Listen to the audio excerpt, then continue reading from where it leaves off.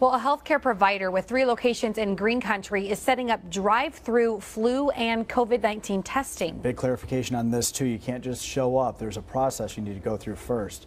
Our News on 6's Sawyer Bussey explains.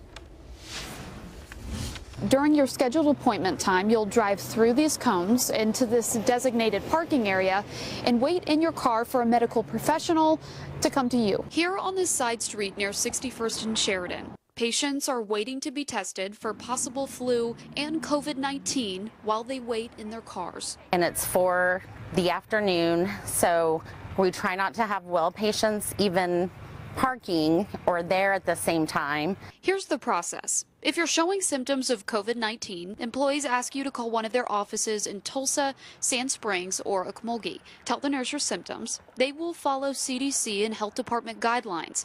And if you meet the criteria, they will schedule an appointment for you. You show up and a medical professional comes out to you. First run a flu test so we can rule that out because the symptoms are so close. If they do have the flu, they're able to Skype with our doctors and be treated.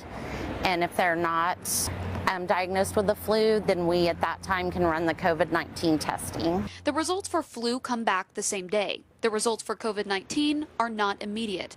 The tests are sent to the health department. Employees say right now it's taking about 3 to 4 days to get those results back. They also say getting the testing supplies is difficult right now.